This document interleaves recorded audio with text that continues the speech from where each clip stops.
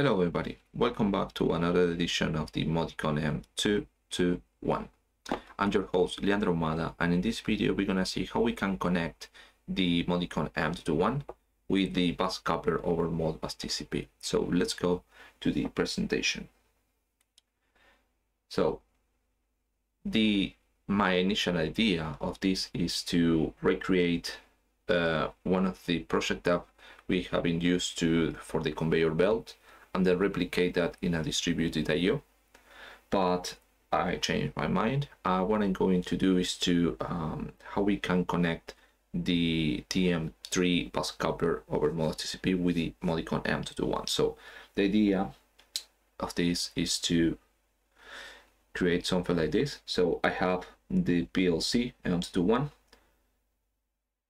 in this network, and I'm going to connect to a distributed I/O using bus coupler over Modbus TCP with a TM3 module. Okay, so basically this is the idea. The thing that we have here is that the TM3 bus coupler has the possibility to use Modbus TCP and Ethernet IP. Here we have a limitation on the PLC side in the Modicon M221, and we must use the Modbus TCP, not the Ethernet IP. So let's continue with the presentation.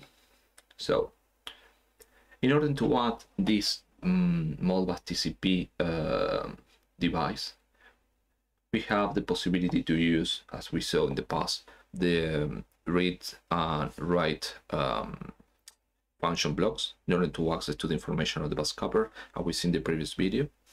But here what I want to show you is that if you're working with the M221, you should be able to connect to the bus coupler easily, and the configuration goes through the M221 to the bus coupler. So you don't need to use the TM3BCEIP scanner I/O configurator and then enter the web server of the into the web server of the bus coupler in order to configure and download the application. Okay, so that's the idea. So on the M221, we just need to go to configuration, configure our Ethernet port, and then enable the Modbus TCP. Once we enable the Modbus TCP, we should be able to add the IP address of the device that we want, and then search on the list for the TM3BCEIP, okay, which is the bus coupler over Modbus TCP. If I know wrong, here is something important. You can add up to 2 devices of the Modbus of the bus coupler over Ethernet IP over Modbus TCP.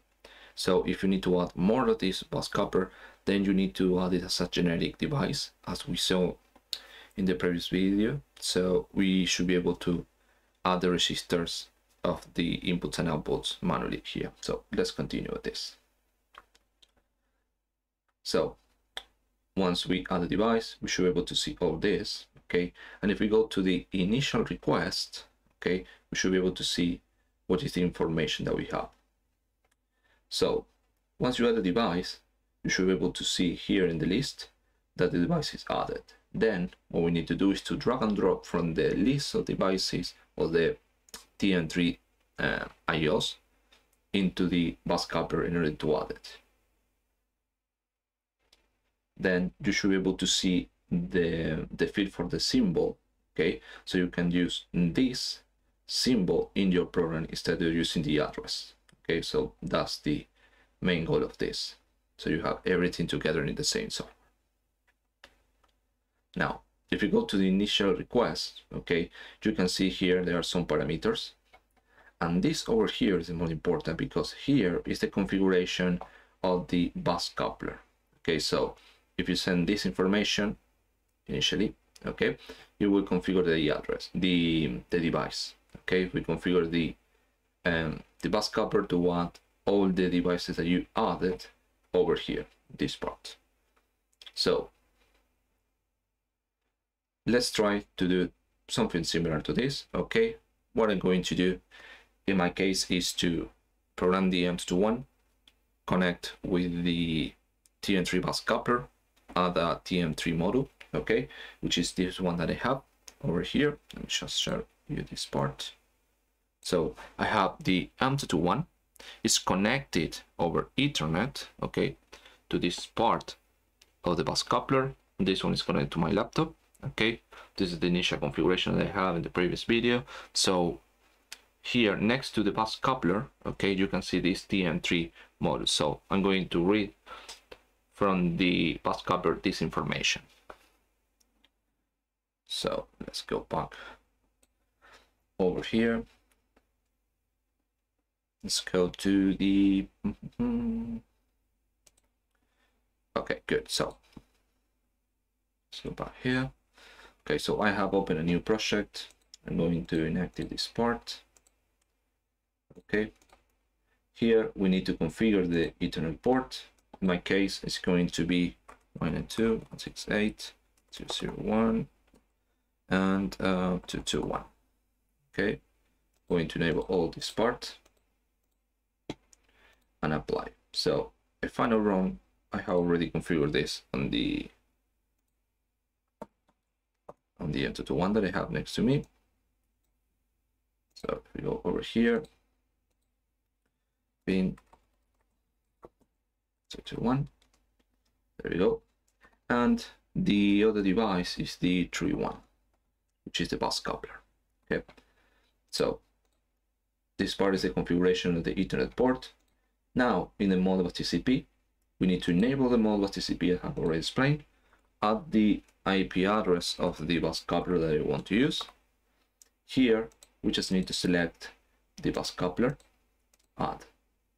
If you, for example, need another one, to just add a new one. But if you want to add a third one, you are not able to do that. So you will need to add a generic device. Okay, and then here in the channels, okay, you will need to add the read and write for, let me just open the TM3BCEIP configurator so I can show you what you need to do. You will need to, if you don't know the registers, okay, so imagine that you have this one as I have, and I have this one, TM3, add, close. You just need to go over here, the memory table, and find the inputs and outputs that you have for your TM3 configurator. So this is how you can access to those parameters in case you need more than 2 bus coupler in your network. Okay, so let's continue. So I'm going to delete this one because I don't need it, and also this one. Here you can see the initial request.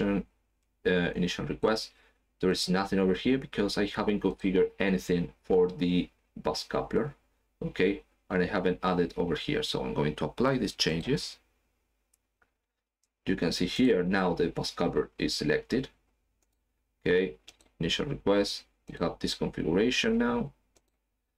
Now, if I try to add, for example, this, and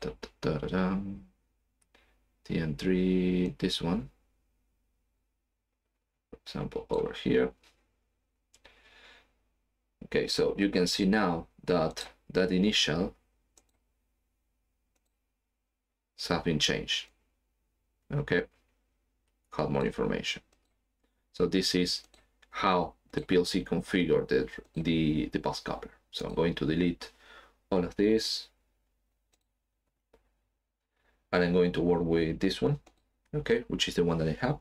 So here what we need to do, once we have already defined which are the models that we're going to use in the bus coupler, okay, is to configure the elements that we are going to read. So this one would be analog input 01 that came from the N172 that I have connected. This one, analog input 2, empty. Okay, here you need to specify and configure which is going to be the use. Okay, apply. So here we can see and work in our project. This one will be the analog output. So analog output test. It's going to be 0 to 10 volts. There we go. So here what we have done is to enter into each module of the bus coupler that we're going to have, and then we assign a symbol to the variable, so we can use that in our project. So if we go now to our programming part, we should be able to let me see, N1. So I'm going to make a comparison here. Analog input 01 underscore M172, I believe is the name. So here, when it's higher than 500, okay. So here you can see that now instead of using this address, okay, we just use the symbol. So that's the idea. So we have already configured this into the controller. Now it's time to download this to the bus coupler, first to the M221, and then the M221 will send that information to the bus coupler. So let's proceed with this. So this is all right. Let me just double check if I'm not missing something. The IP address, and this one, this is correct. You can also change this if you want. Okay, so now we should be able to connect. So I'm going to select this target, the M221.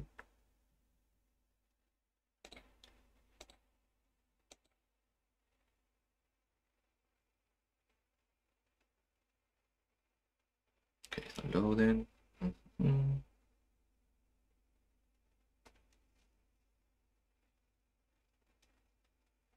Okay, now I'm going to play with this. So if we take a look over here, we are reading something right now. Okay, so let me just open the other software, which is for the M172. See if I have the connection to this one. Yes, I'm connected. I'm going to send information over here. So this software is the other one because I'm using another PLC that has analog outputs to connect to the analog inputs of this one. Okay, so let me just go back over here. So now I'm going to write a value over here.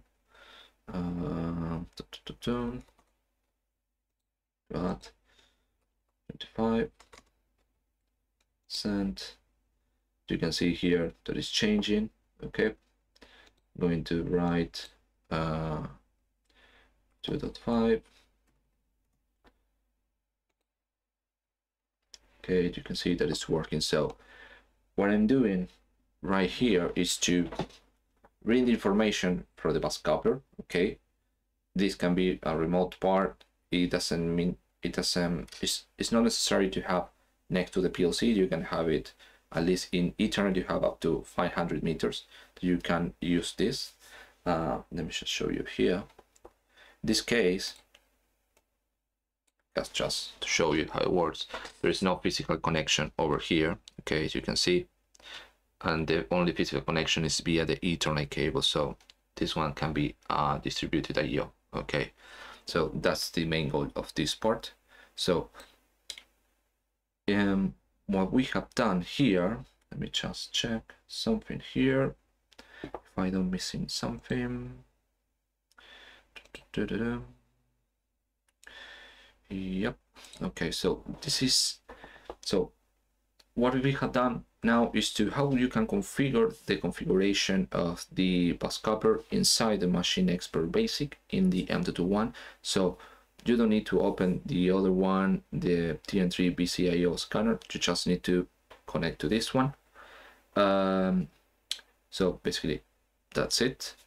The idea of having the M221 is to easily share the variables with the bus coupler without having additional software to configure. Okay, that's the advantage. And you can use the I/O scanner to easily read the information from the bus coupler.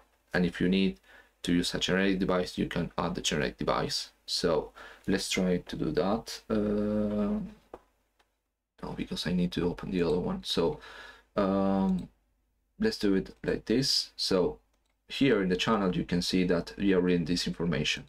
So what you can do if you are using a generic device, okay, is to read this part over here.